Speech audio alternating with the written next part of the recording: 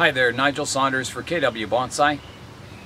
I'm doing a separate video on the Manitoba Maple that we did a ground layer on in spring.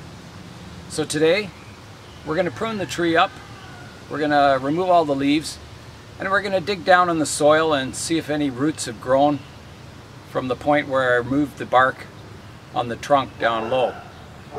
This tree, I wanted to dig it up this year, but it just had one large root that went down into the ground, so there's no surface roots at all. So that's the reason I tried doing the ground layer. So the million-dollar question is, did it work or did it not? If it did work, we might remove the tree from the ground now. If it didn't work, we'll recut the groove around the trunk and try again. So the first operation we're going to do is remove all the leaves off the tree, just so we can see the structure for our pruning. We removed quite a ring of bark around it, right down to the wood. It didn't slow the growth of the tree down at all in spring. It kept up with all the other Manitoba maples that weren't touched. So it's kind of amazing to me that it can grow with the same vigor when you do an operation like that, but that's what it did. It just kept growing. Okay, so we've got a really vigorous branch growing here, and there's a pair of buds down here that we can prune close to. We don't want to prune too close to the buds. We want to leave a bit of a length, and that'll die back to those buds then. So we'll go about halfway there. We've got one growing out of the ground here, which I don't think we want. I don't know where it's coming from, but we'll prune this back shorter. We've got some here that we can prune back quite far, right down to here and here.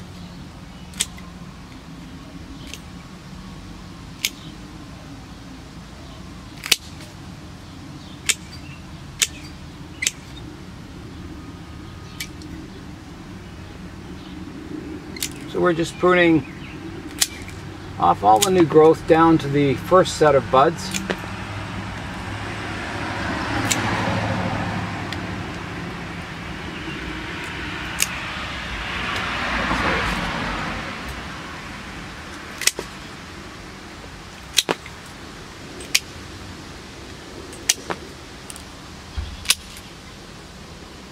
Shortening it like that.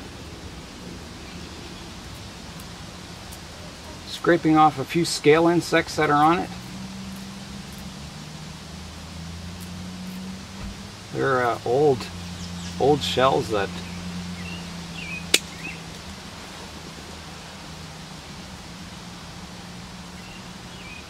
and there's one back here.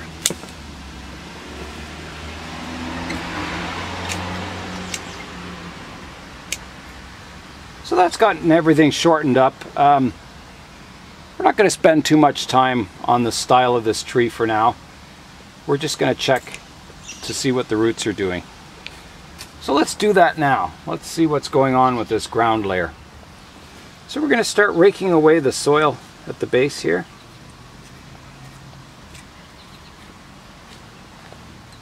I have been watering this tree to keep all this soil moist where we're trying to grow our new roots. And the new roots will be quite delicate, so we've got to be pretty careful when we do get down to the root level, if there are any roots. Now the air layer was fairly deep in the ground. I kind of piled the soil up on it to keep it moist so it wouldn't dry out. So we're going to have to go a fair way down here. There's our cut down there. I'm not seeing a whole lot of roots. I'm seeing a few, but not a whole lot.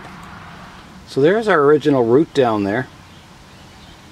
The trunk has swelled up a lot around our cut point.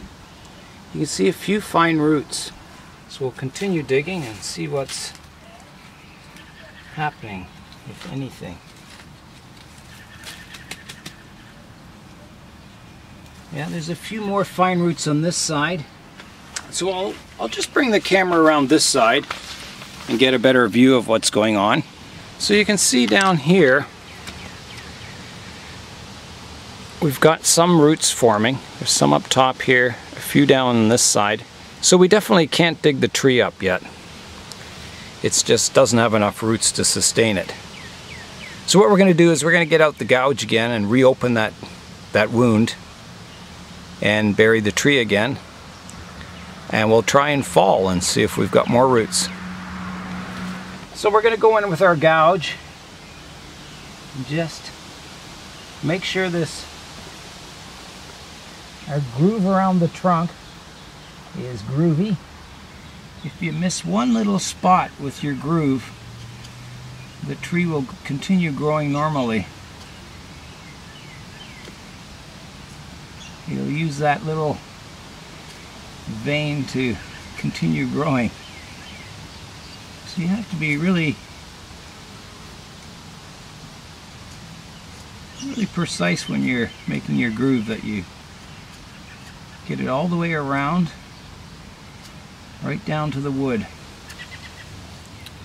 So we do have some fine roots, which is good. The tree is starting to grow its roots,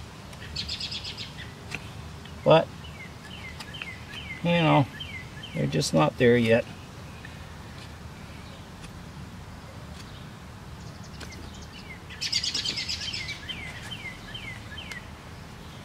And the tree has gotten a lot thicker above the point where we remove this ring of bark.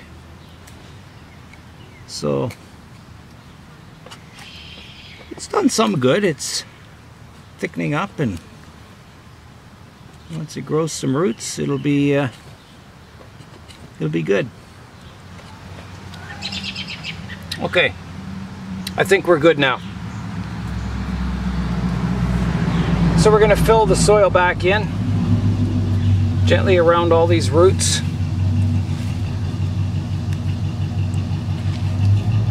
That are forming. And we'll wait and we'll check it in fall, providing the tree grows vigorously. If it doesn't, we'll just leave it till spring. And again, we'll bury it with soil up the trunk so it keeps our newly forming roots moist in the ground, so they're not drying out on the surface. And we'll keep it well watered again. I just, you know, hot dry days, give it a watering in the morning, and that keeps it moist throughout the day.